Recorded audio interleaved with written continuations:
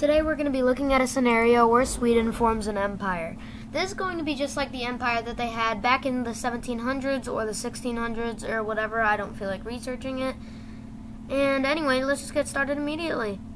Also, thank you for the blowing up of the last video. I did not expect that. I expected it to be another boring old video. Thank you for that. Anyway, let's get started.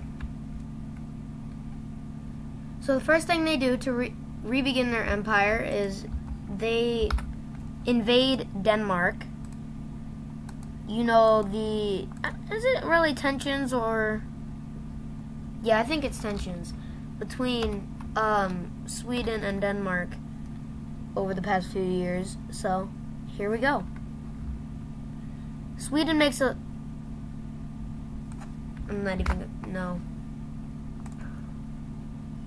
Sweden makes a landing on the island where Copenhagen lies, capturing the whole island. Why do I keep doing this to myself? And they end up capturing the whole island, which takes Denmark's capital, and they are forced to surrender.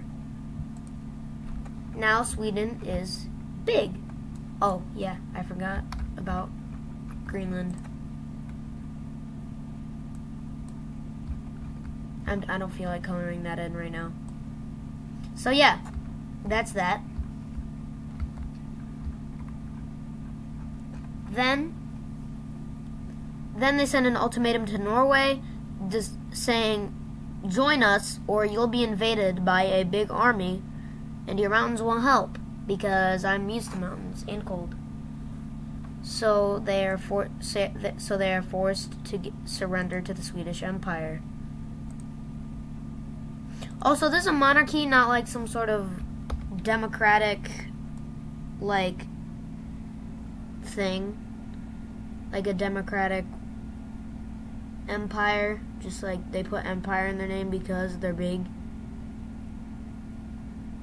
This is a monarchy. Well, I'm being dumb. Sweden is already a monarchy.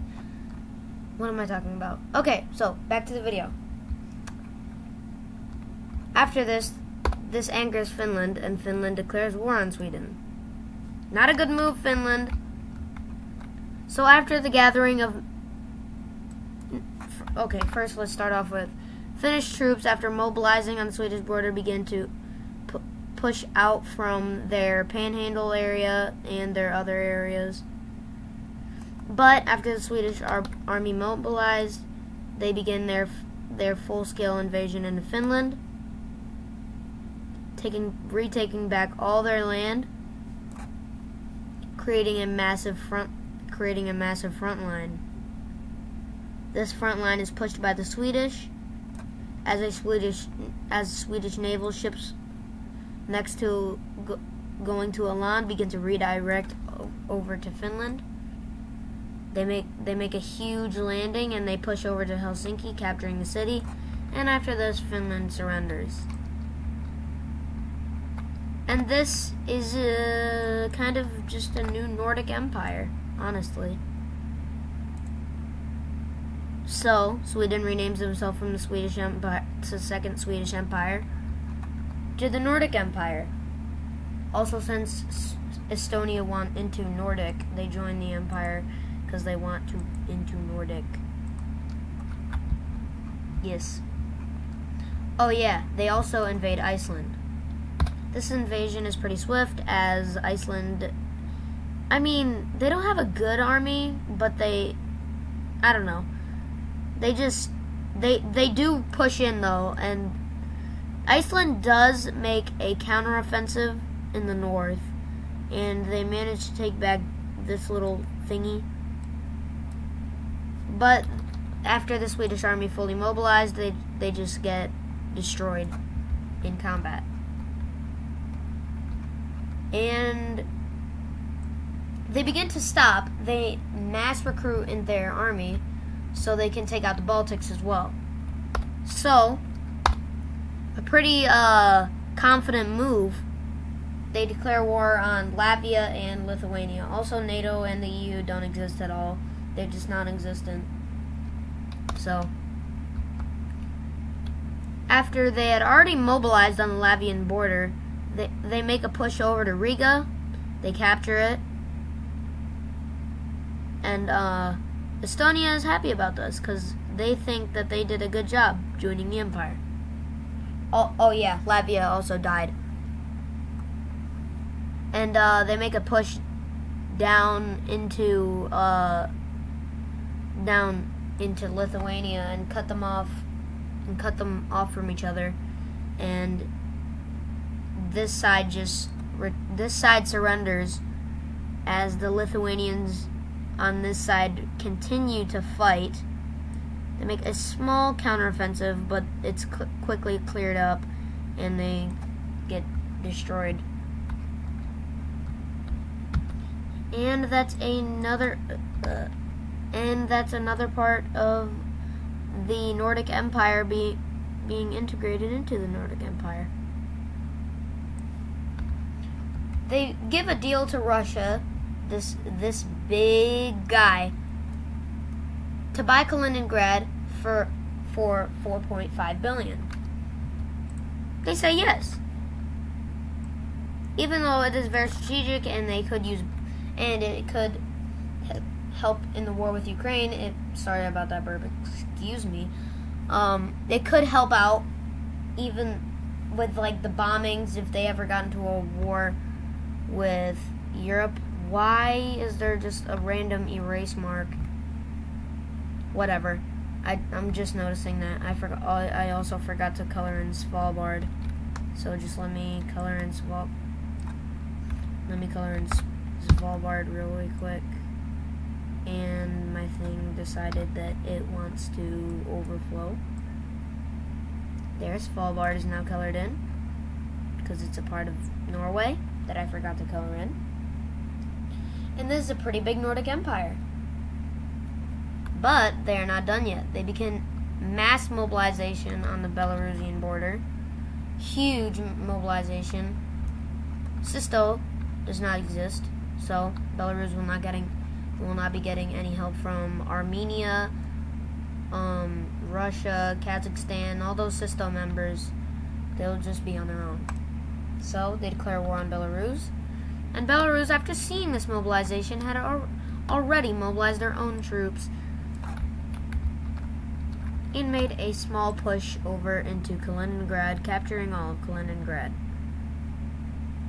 They push into the previous Lithuania, but since the Nordics had already mobilized before, they pushed them all the way back out of their lands, and they continue their huge, devastating push into Belarus. They capture Minsk, which I think is right there. And they end up cutting a lot of the Belarusian army over here. Belarusian just sounds funny. They encircle a large army over here in the west, and the east is cut off from their supply line, which is here. And Belarus just surrenders because they're like, I can't do this, and they get annexed. And Sweden has reformed, not reformed, more like formed Nordica. And we are also not done yet, because I got a lot of comments saying that I should do longer. Well, I didn't get a lot of comments. I want to do a longer one. I don't know. Maybe it would be more enjoyable. Yeah, sorry for that long pause.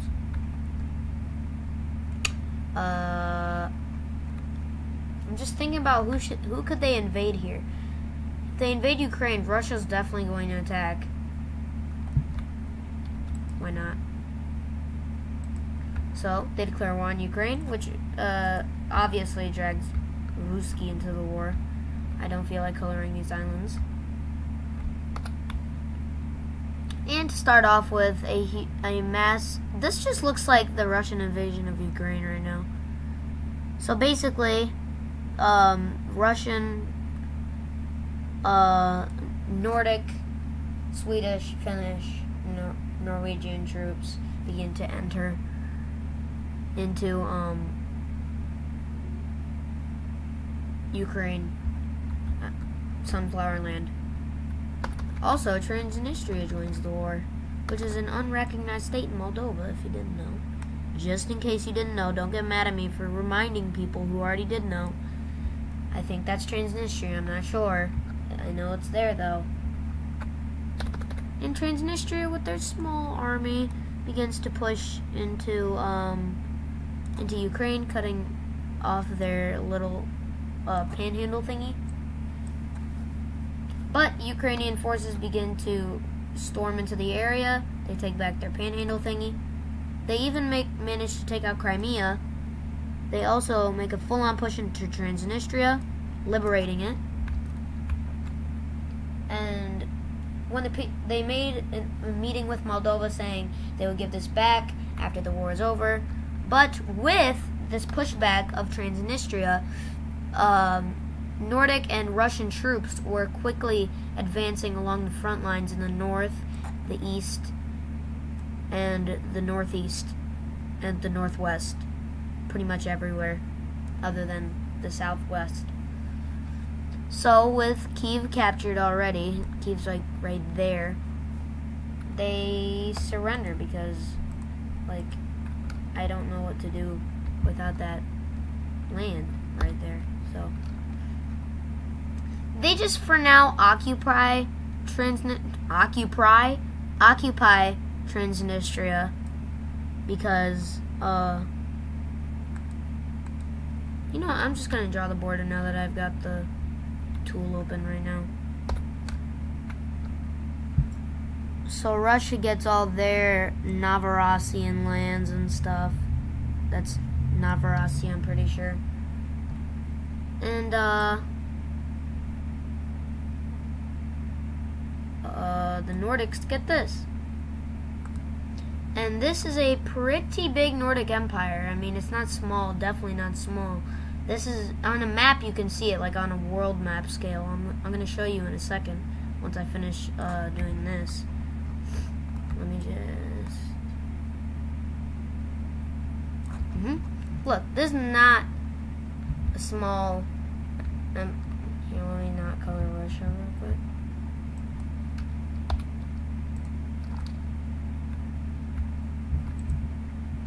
Just say that it's occupied by Russia because I don't feel like drawing it yet. So, this is all Nordica. This is pretty big. It's not small at all, for sure. Definitely not. And if it is small to you, then I don't know what empire you held. Because that empire that you held must have been pretty thick if it's bigger than this. Flashbacks to Soviet Union and Russian empires. And British empires. So, yeah. That's pretty much all that they get. For now. Because they decide to invade Moldova. Why not? So they just surrender immediately. Like they're just like, we have no chance at all. Why are we still here? I'm not gonna torture you guys with that, because I know a bunch of people are gonna get mad at me. Not mad at me, just like, why? Okay, so now Bessarabia, all of Bessarabia has been taken by Bessarabia, whatever, has been taken. Now, here's a little, not so Nordic war. It's like it's a different war that's going on not next to them.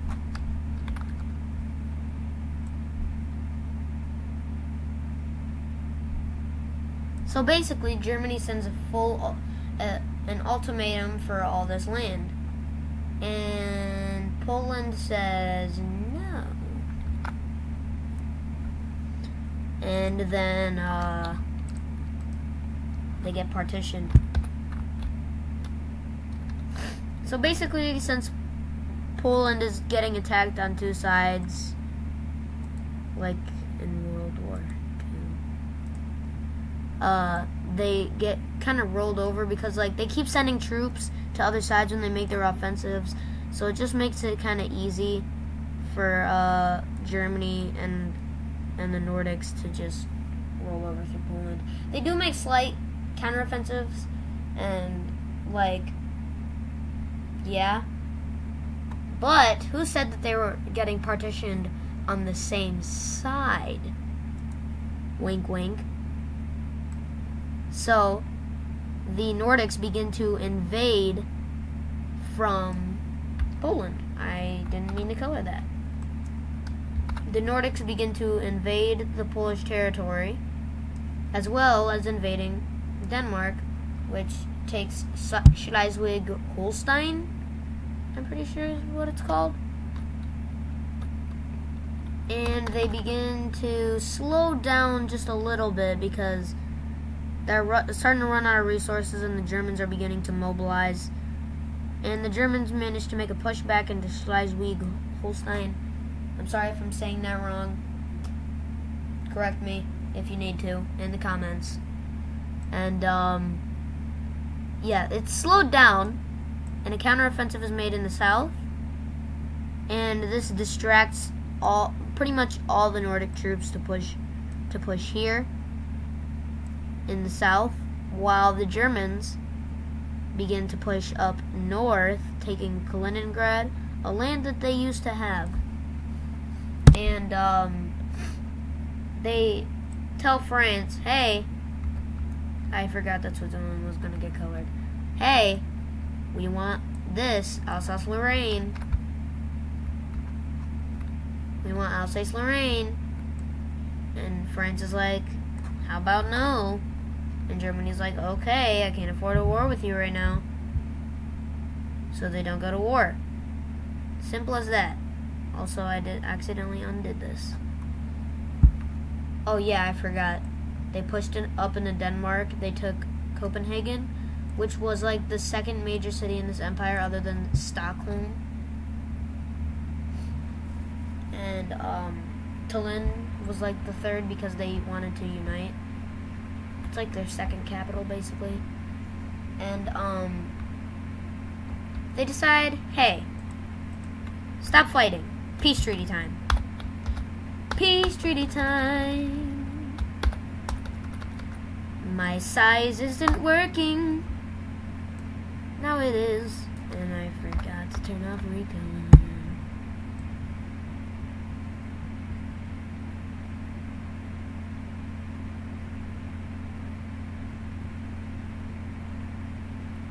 So basically, Germany takes all the German, Prussian, whatever, German Empire lands from when they had it and stuff. So they pretty much just take all this.